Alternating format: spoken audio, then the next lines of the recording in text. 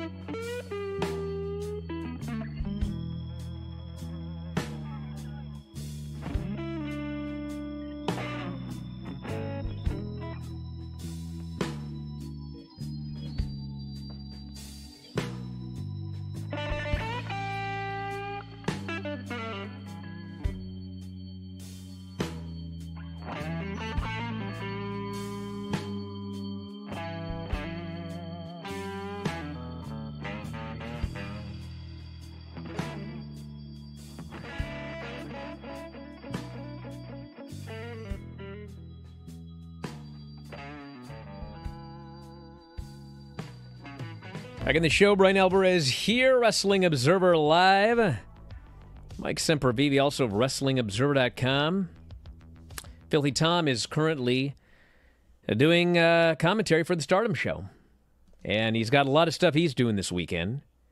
And normally he's here Fridays when he can be, Mike. Correct? Yes, he is. Yes. Well, I'm telling you all now, I may be here tomorrow, but I'm not sure. I have to take the family to the airport, and it's WrestleMania weekend. If I make it back in time, I will do the show tomorrow. Are we putting odds on that? I wouldn't, but if you want to, you can. I can just drop him off early, let him go to the lounge, get out of there. But anyway, I want to start with, obviously, the important stuff here, and that is the interview yesterday with Thurston and Pollock with the attorney for Janelle Grant and Callis. And she talked about a number of things. Here's the thing. It's a legal case. And there's not really a lot that she can say that hasn't come out publicly. But there were a few things. And, of course, she reiterated that the alleged love letter was something that Vince forced her to write. And she said that she had talked to, I'm trying to find the exact terminology that she used. She had talked to experts who deal with this sort of deal. Experts in sexual assault and coercive control. She said she had met with them, and they said that victims frequently pressured by their abusers to write love letters, and it is a known pattern of behavior. And, of course, McMahon's attorney, Jessica Taub Rosenberg, of the same firm that MLW used to win a $20 million settlement from WWE. Obviously, she is stating that this was not that. She wanted to write a love letter, and, she did 24 drafts. Makes no sense to coerce someone to write 24 drafts of a multiple-page love letter. And I don't want this to come off as like I'm trying to make a joke or anything like that. But you do realize that when Vince was in charge of WWE, like, he wasn't happy with Raw until there were like 24 drafts. So, I mean, the idea that, he couldn't possibly have coerced her. She did 24 drafts of a letter to get it right. I'm just saying. I don't know. But obviously, his attorney is saying now she loved him. She wrote a love letter. And so they're going back and forth on that. And then, obviously, the other thing that everybody was talking about was the names that came out in the alleged love letter, where she was talking about certain individuals. We can now be comfortable around certain individuals. And let's see if I can find the names here. There was a Paul, obviously. And as soon as the name Paul came out, everybody was like, "Oh my God, did they just reveal that Paul Levesque knew everything?" And the answer is no. I can't find the names here, but it was a Paul and it was somebody else. And Ann Callis did state it's not Paul Heyman. It was it's actually two brothers that were assistants to Vince McMahon, and they were the two names that were stated in the letter. Does anyone have the names here? I've got 5,000 notes here. I can't find two names. Drive me out of my mind. Mickey, or was it not? Paul and Mickey, I believe. Forget the last names. But yes, they were Mickey, Paul, and the chef were the names listed in the love letter. And Paul was not Paul Levesque. It was Paul Mangieri and Mickey Mangieri, two brothers. And they were executive assistants who worked with Vince McMahon. So those were the two names there. And then she was asked, Ann Callis was asked, Triple H, was he aware of this relationship?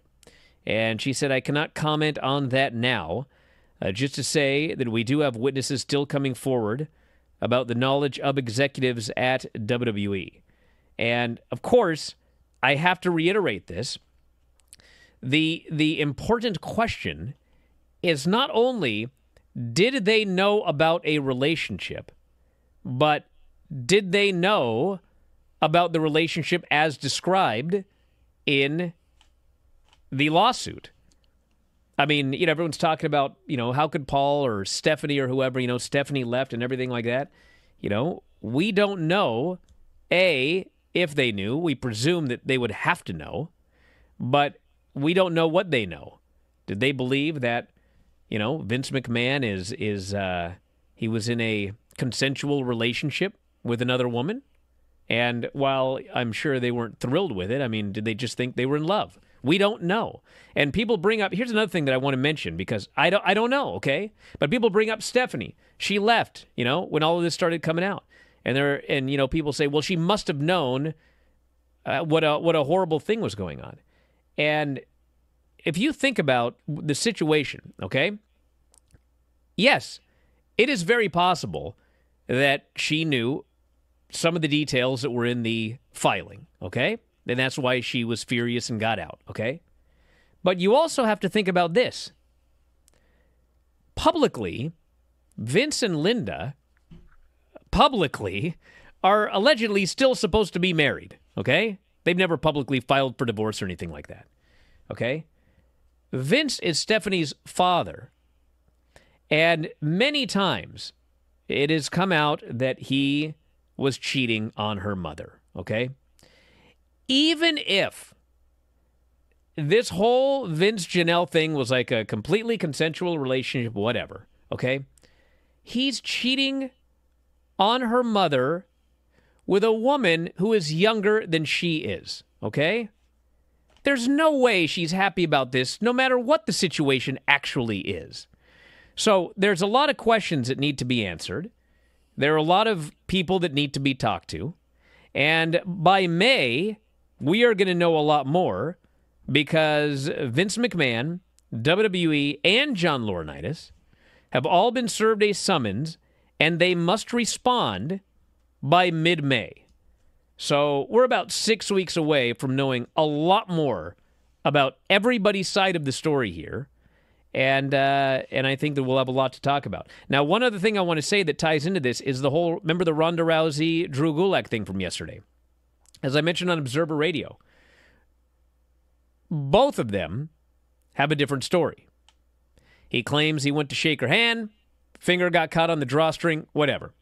She claims he grabbed my drawstring. And, okay, but here's the one thing that both sides agree on. There were multiple witnesses. Both of them said that. It was in a hall. Ronda says that it happened and there were people around and she talked to the people and they said, well, that's just WWE or whatever it was that she said that they said. And Gulak said there were a bunch of people there. I went up to shake hands. And so in that situation, I mean, this should be, I don't want to say open and shut, but I mean, there are multiple witnesses that were right there that can corroborate one side or the other. Or maybe all of them have the same story, but it's different from Ronda and Drew Gulak. So Gulak is still with the company, and I would presume that they're going to interview those people that were in the hallway, and that will determine whether he remains with the company. So anyway, any thoughts on any of this? Well, I talked about that with Gulak and Ronda yesterday, the fact that there were so many people there and their stories seemed completely different on what exactly took place. Shouldn't be too difficult to figure this out. And again, whoever is, telling the weakest story here is really going to look bad, because if Ronda's putting this on this guy and he doesn't deserve it, that's nasty. It's a really nasty thing to do. Otherwise, Drew Gulak, you were pretty incredibly stupid and maybe, opening the door to you being out of there. Nick Khan was on the Town Ringer podcast. He didn't talk much about anything. He talked about people who we still need to know some information about. He's not going to voluntarily give anything up, but apparently he didn't say much yesterday other than if Netflix would have known, it probably would not have helped the deal that they ultimately made for Raw. Back in a moment with more Observer Live.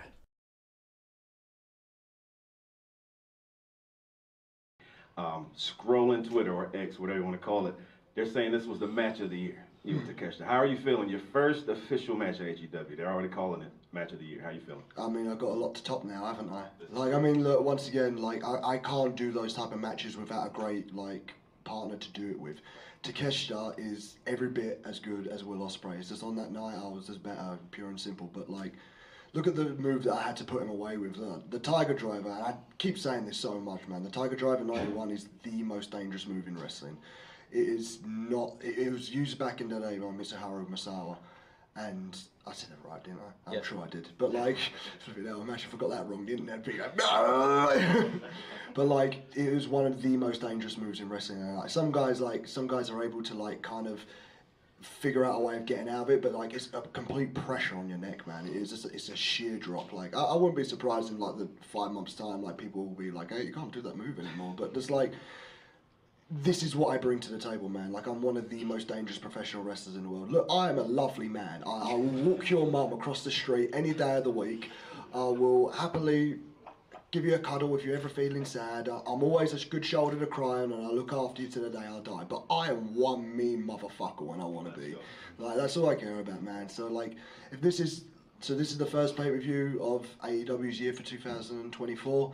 Right, so we got Dynasty, probably got Forbidden Door, we've got Double or Nothing, All In, All Out, Full Gear, Wrestle Dream, Full Gear, and World's End. Yeah. That's the first one. Let's go. Like I said, the most dangerous man in wrestling right now, bro. Yes, sir. D Dowdy, 104.5 FM WCCG. Will, question for you. Throughout the match, there were a lot of aha moments, a lot of momentum shifting. How were you able to stay focused and adapt to Takeshita's offense? A lot of it has just been like experience over in Japan, dude. Like, I mean, once again, I have watched Takeshita. Like, I was a fan of him. I saw him live at 2019. And one of my mates at the time went, God damn, he's sexy. And I was like, so I was sitting next to him, I was just like, hey, you all right? Calm down, mate. But yeah, he is, isn't he? But when those type of matches are happening, like I just kind of like remain from my training what I did in Japan, because with that it's endurance based. You have to keep your timing right, you have to keep your energy levels down, like not get too freaked out in those moments, because like there's a lot of like heavy shots. So the moment you start freaking out and breathing heavy and like not creating space from your opponent, that's when you're going to find yourself in like difficult positions. Bless you. But for me, like, it's not a rodeo. It's not a ride that I haven't ridden before. I'm very much aware of like my. I think my benefit throughout a lot of these guys is my gas is kind of good.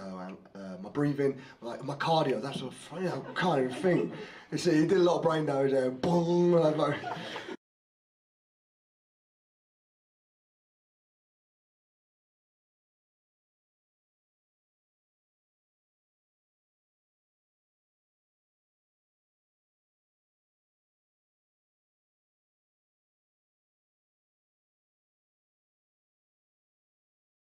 Back in the show, Bryan Alvarez here, Wrestling Observer Live. Mike Sempervive, also of WrestlingObserver.com. During the break, Mike goes, what do you want to talk about next? And what did I say? I don't know. Just roll the dice, see what we end up with. Well, There's here's the enough thing. going on. Here's the thing. There's so much to talk about. But sometimes I just want to talk about what's on my mind. What's that? Well, I'd what's rather on hear my that, too. mind, Makes it's it better something radio. it's something that came up today, and we talked about it at the very end of the show yesterday. And I mentioned it on the board, and a lot of people got talking about it. And before I get into it, I just want to say that I'm smiling and everything, but in all seriousness, one of the things that is really irritating nowadays, and I guess maybe it's not new, but it feels different now, is people really want everything to be black and white. Yeah. And they, they're fans of one thing, they don't want to hear anything negative. They hate another thing. They don't want to hear anything positive. It's got to be black and white, and it's not. And I try very hard to try to tell you what is going on, and both sides of it. And people get mad, people have quit, and it's frustrating. But I have to do this, okay? And a great example is like, and it's funny because like I go on like I don't know why he did this. It was stupid. But some of the clips from the CM Punk thing, what I talked about here on the show, they went up on YouTube, and I never look at comments. But it was me talking about CM Punk. So I was like, oh, man, I got to look at these comments. I don't know why. It was a glutton for punishment. And it's like, people are so stupid. I mean, I just kept reading over and over about how I was wrong and this. And the funny thing is, there were so many things that I said, Punk is right about this. Punk is right about that. And you know what? There was other things that he was not right about, that he was wrong about. And when people listen, they only hear what they want to hear or what they want to get mad about. Okay? Now, here is, I bring all that up because I want to talk about AEW Medical. Okay? So CM Punk talked about how I tore my triceps in AEW and I tore my triceps in WWE, and like it's way better here. I feel like I could be back at any time. It's night and day.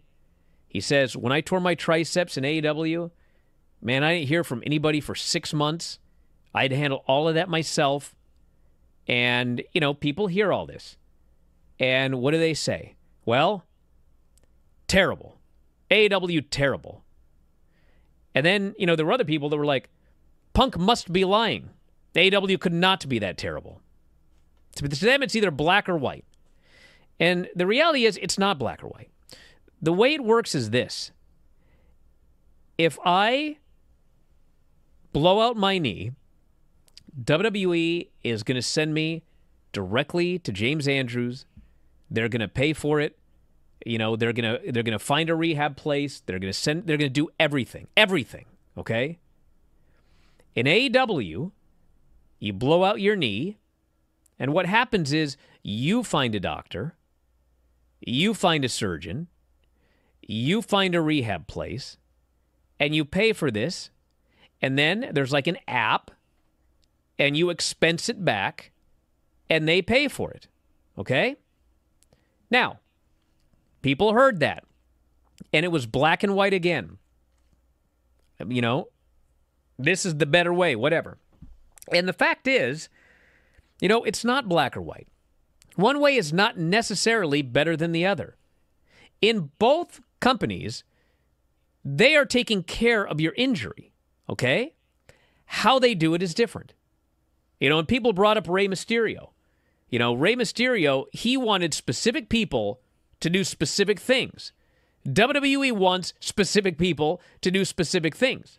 So if you're a Rey, you might prefer the way that AEW does it. Go to your guy, do your stem cells or whatever, your special guy that you know, and they pay you back for it, okay? Other people, clearly CM Punk is one of them. I don't want to find a doctor. I don't want to find a surgeon. I don't want to set up my own rehab. Do it for me. Send me there. That's what he wants, okay? So, people all angry about one way or the other. I mean, hey, listen, I was rolling the other day, lifted someone for a butterfly sweep, pop! I was like, well, that was loud. But you know what? It didn't hurt. It was weird. Kept rolling, went home, and my knee was feeling kind of weird. And so I stood up and I did a butt kicker. I just kicked my own butt with my heel because sometimes that'll make it feel better. It'll pop and kind of whatever. And it popped again and it did not feel good.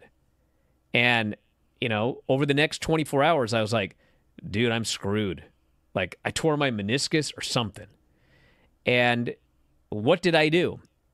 Well, I have a guy, just a chiropractor down the road, but he does a great job. They've got some newfangled laser that there's all this stuff. And it was that's what I want to go. I want to go try that first, okay? That's what I want to do. WWE, I'd be sent right to James Andrews or whatever, flying all the way out to. I want to go and try this first.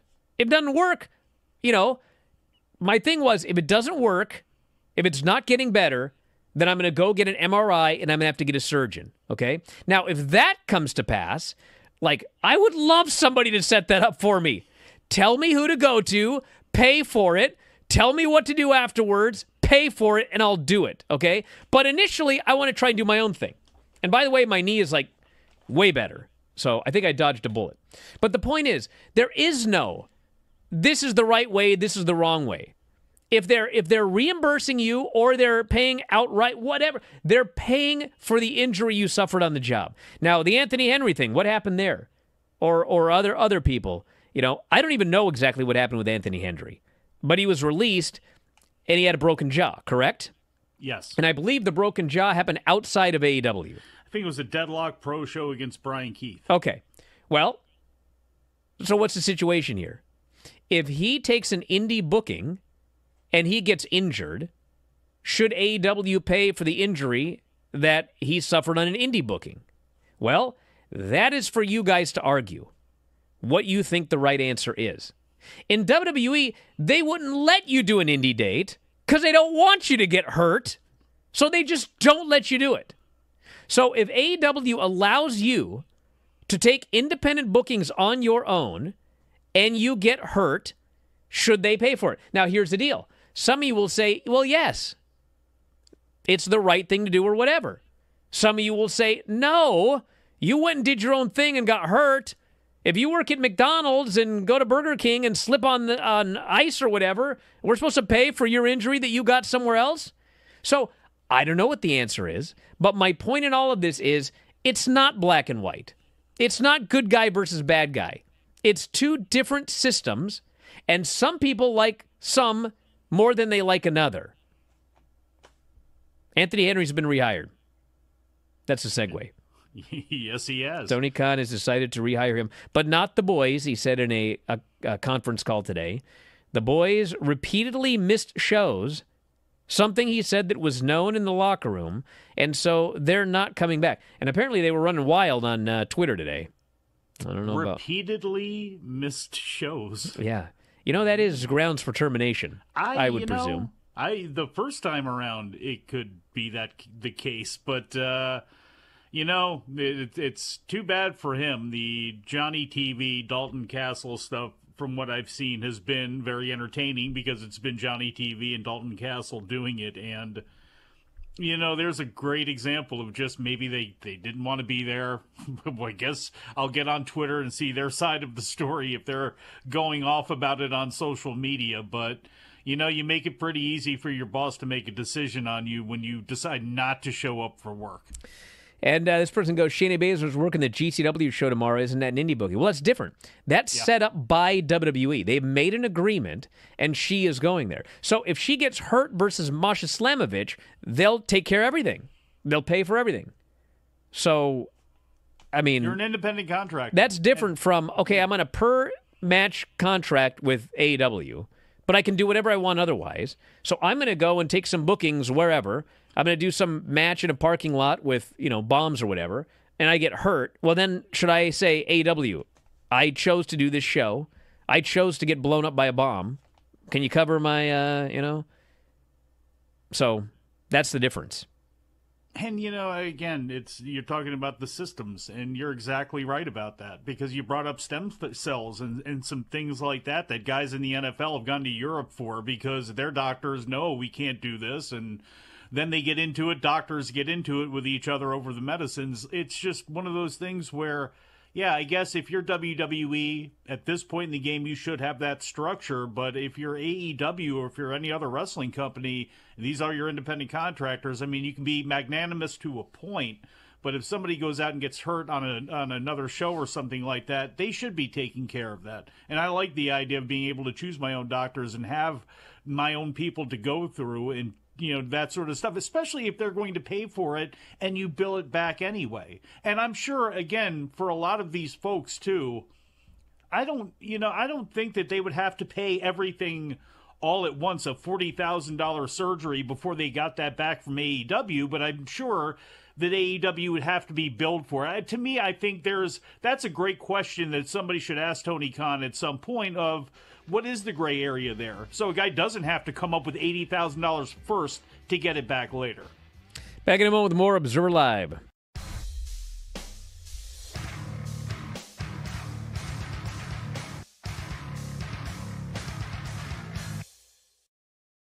By Chico, the twins. Yeah.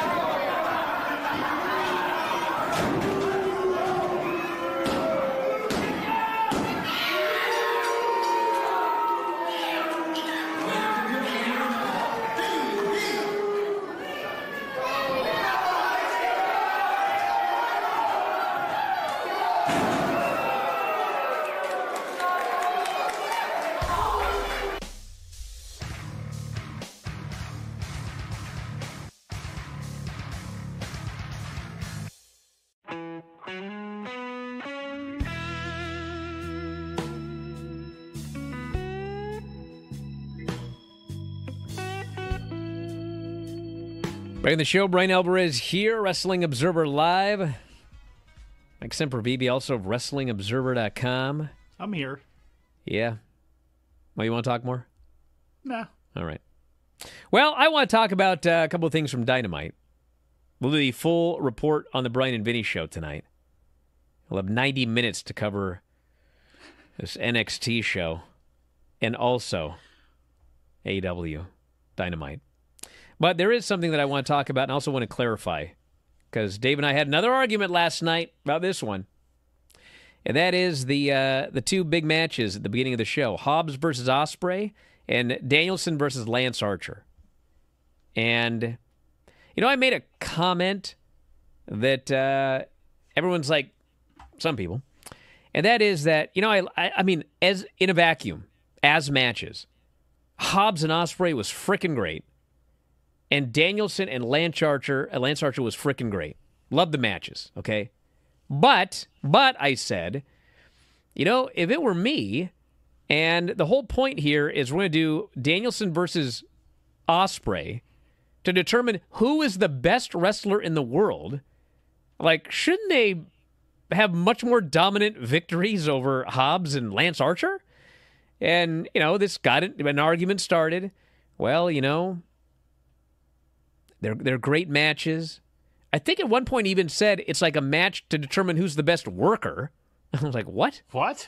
And then, you know, it was, well, you don't want to do a squash. You don't want to squash Hobbs. Listen, all I'm saying is this, okay? One of Punk's criticisms, and many people, remember all the people go, there's no stories in AEW. Remember people said that?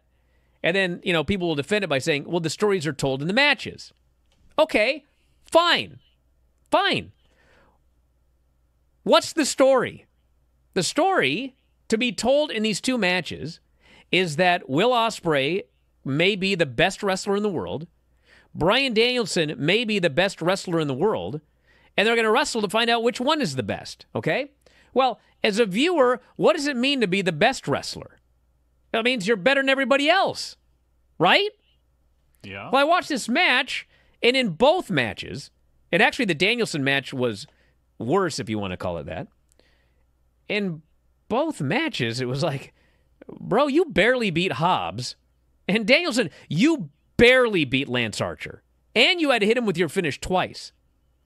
I'm not saying it needs to be a squash. Like, all I'm saying... Why did it have to be Lance Archer? Well, I mean, the point is, even if you're going to do Lance Archer or Hobbs, okay? And I mentioned, Moxley, because he's actually great at this.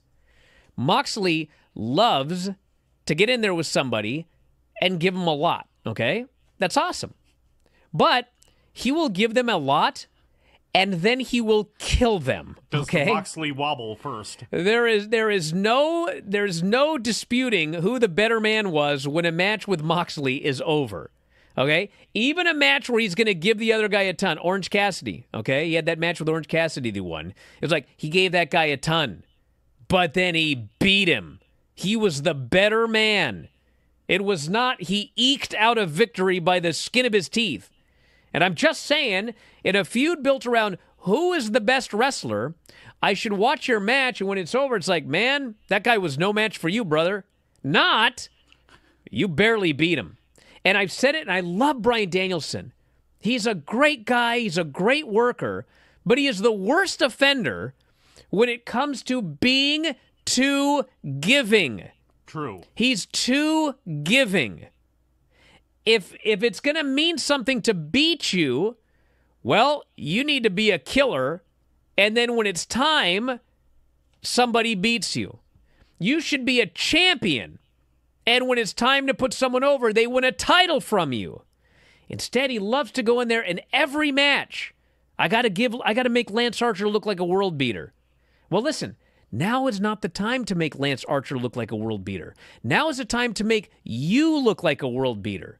Now is the time to make Ospreay look like a world beater, because the whole story of this feud is it's the two world beaters to end all world beaters. Because the story is you're the two best on earth, and we're going to see who's better. That's all I'm saying. I didn't hate the match. I don't dislike AEW. I just think the story of the match should have been different than the one they told. That's all.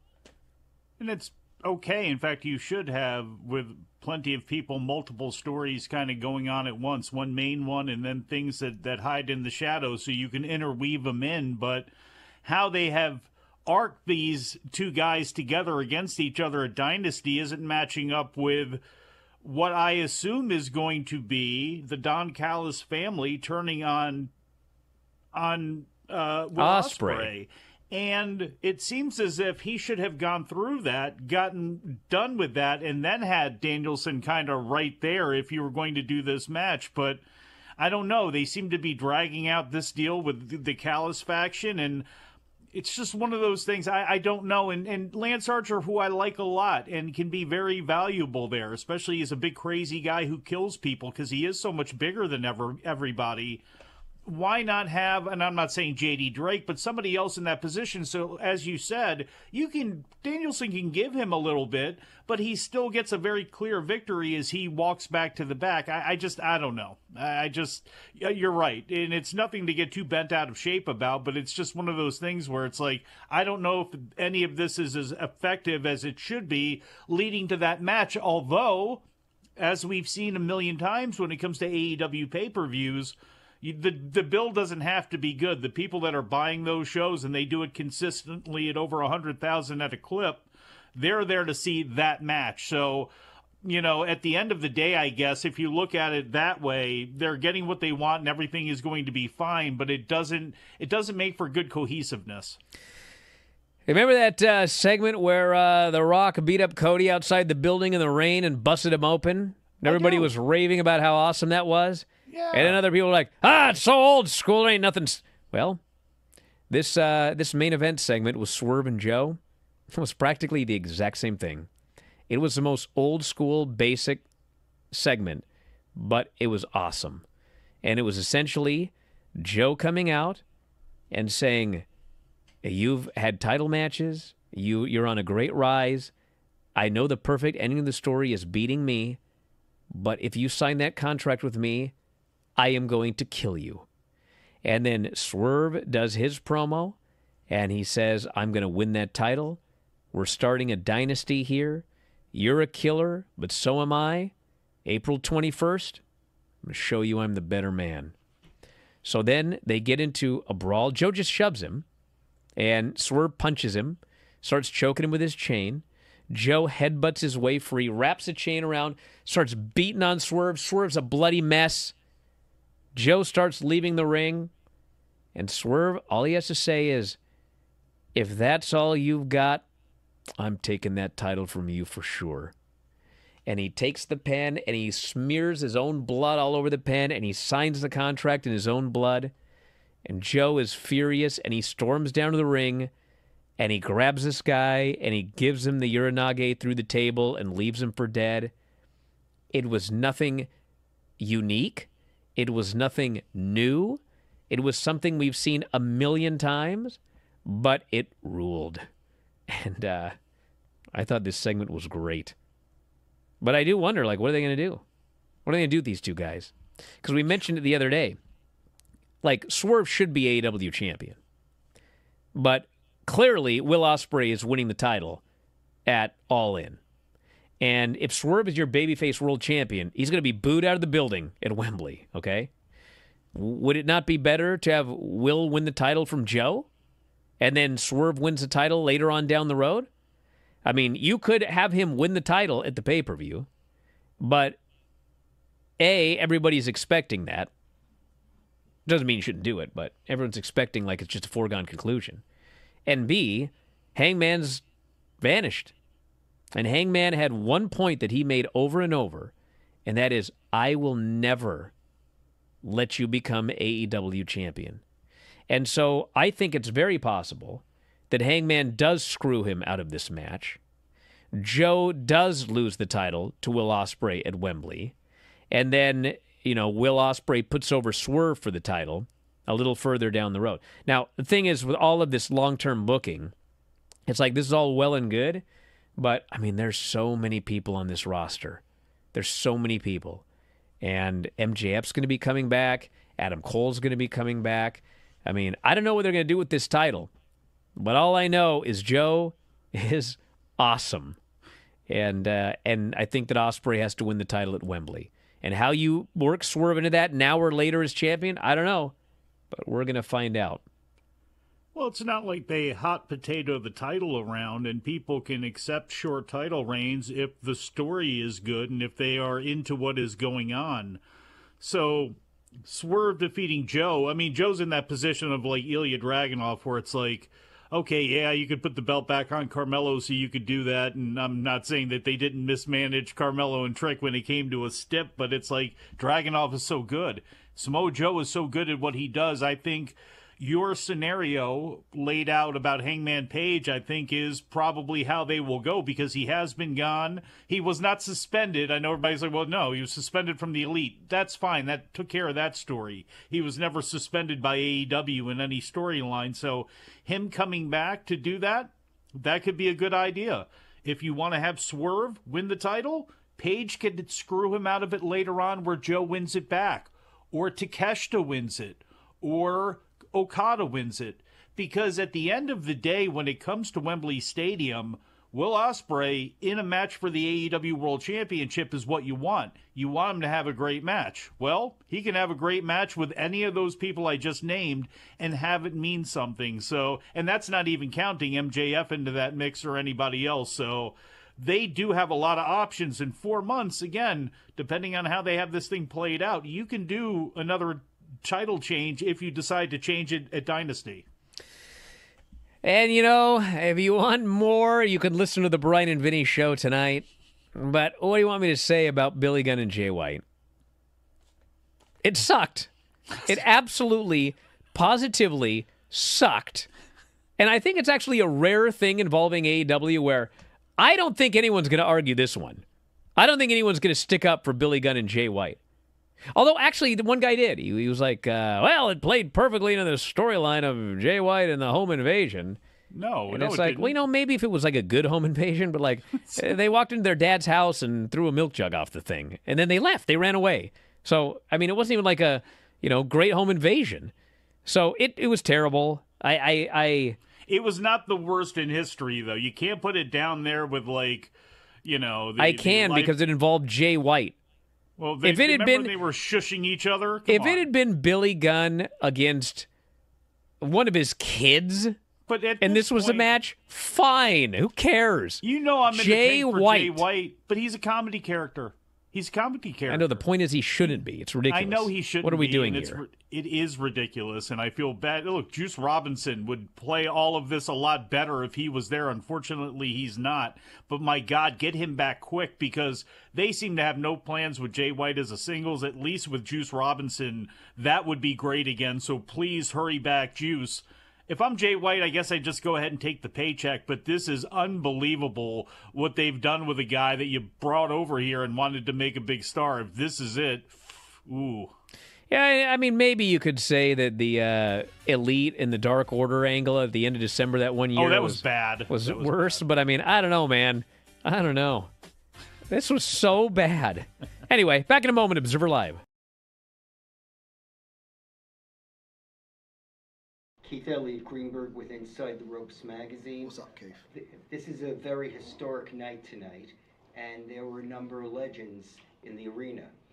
Were you able at some point to slow down enough to glean any knowledge or at least inspiration from those legends? So this honestly is, I hope I'm allowed to say it, but like, so I was like, backstage, the doctors were like, all right, on the table, we'll just put some ice on your butt, and like, I was like laying on the table, and then like Ric Flair walked in, and I was like, and stood up, and I was and he was just, and he said, "You are everything I've heard of and more. You are one of the best wrestlers in the world." And that coming from him is just like, thank you, Mr. Ric Flair, thank you very much. 'Cause he's a standard. Like I know sometimes it gets forgotten about, but like every like little bit of wrestling has some like inspiration from Ric Flair, man. So like the fact that he was able to like just come over and just go like, "You're the fucking man," is like, man, amazing, like brilliant stuff. A bit of a two-parter. Tony, you were present for a pretty crazy match that Will had a couple weeks ago. I'm interested to hear like what goes through your mind when somebody who you've already invested in is having a match like that, which is incredible but also risky. And Will, when we had spoke prior, you communicated how important it was for you to still be able to live in the UK. How important was that to coming here, and what kind of schedule will you be on moving forward? Well, I was a tremendous match. That was an amazing match for Will to finish up in Rev Pro, and after a great run in New Japan and Rev Pro, I thought Will versus Michael Oku was a great match, and I was really blown away not only by the quality of the wrestling, but also really the quality of people. I got to meet Will Ospreay's family for the first time, which was really cool. So sweet, dude. You're the man. And the great things he said afterwards, it was just really kind. And I thought the way he helped really set up his debut in AEW and also paid tribute to the great fans in the UK that helped him get to this place. It was really a great thing, and it was great to be there. And of course, the match took a big toll, I think, physically, but knowing it's Will Ospreay, you know, I had a high confidence he was going to be here, be ready for Revolution, and he was everything we would have expected. The match was everything we would have expected. I thought Ospreay versus Takeshita delivered, Revolution delivered, and again, I think Will Ospreay in AEW fits like a glove, as you're seeing here tonight firsthand. Thank you, Sean. I'm basically Wolverine, brother. I'll be fine in like a couple of days. Just heal up.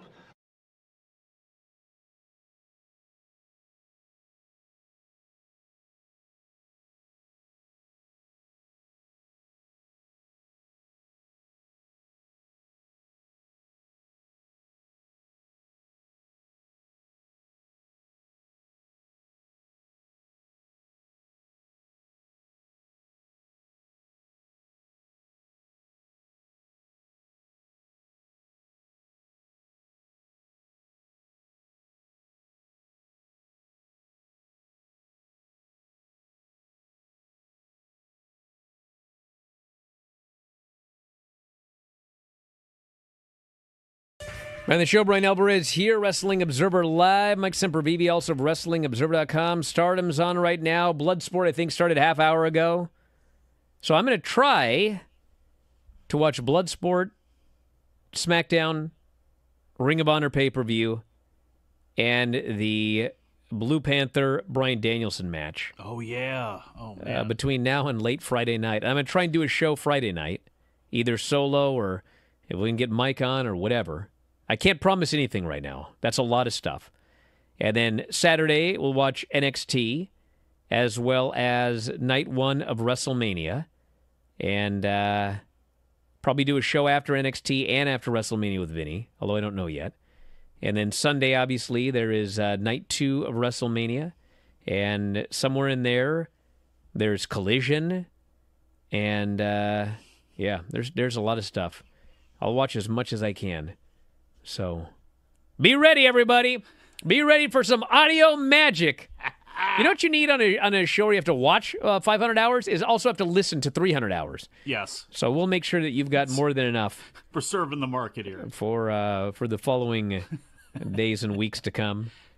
But yes, that's the plan. So be ready. It'll be on WrestlingObserver.com and video.f4wonline.com. And be ready for tomorrow, the mystery of whether or not the boss man is going to be here on a Friday. We'll find out, everybody. We'll find out what time I drop these blokes off. But anyway, we're out of time. Thanks for listening, everybody. We'll talk to you next time, Wrestling Observer Live.